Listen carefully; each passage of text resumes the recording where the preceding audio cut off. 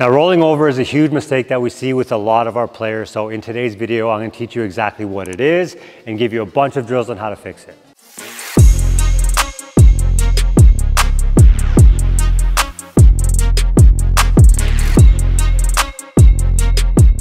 First, let's talk about what rolling over is. Now, what rolling over is exactly what it sounds like. As the player goes through the turn in their swing, they prematurely roll over their wrist, which is gonna cause a lot of weak ground balls to the pull side. But what we wanna do is as we get to contact, we wanna be palm up, palm down with our hands like that. And we wanna go through the zone, contact, extend palm up, palm down, and finish extended out. And then we can roll over our wrists like that.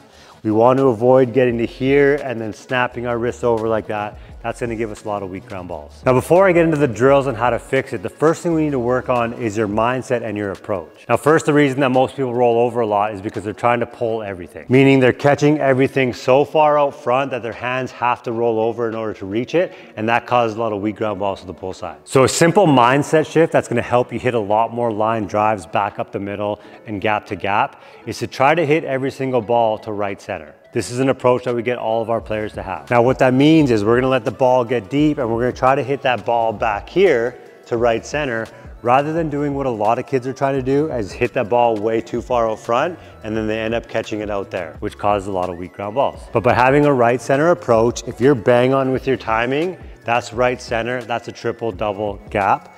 If you're a little bit off with your timing, you have all of this to play with, where if you do catch it out front, that's your doubles and your home run. But if you're trying to pull everything, that means you're trying to hit everything out there, meaning if you're a little bit off with your timing, that's a weak ground ball or a lazy fly ball. Now, the first drill is one of my favorites to help people who roll over, and that is the split grip drill.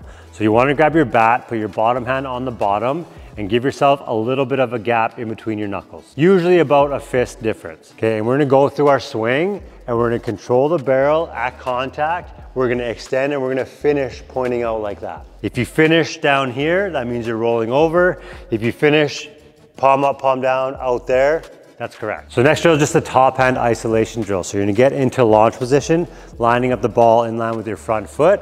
You're gonna have your elbow up, knob of the bat facing the catcher, and we're just gonna go swing, palm up, and again, we're gonna finish extending out like that. Okay, so we're gonna do one in slow motion. Make sure the barrel works towards the shoulder, elbow stays tight to the body, pause at contact, palm facing up, come back, and finish pointing out like that. You can take a little bit off of these. You don't need to swing hard. You're gonna see a lot of kids get to here and they wanna go like that. Just nice and easy.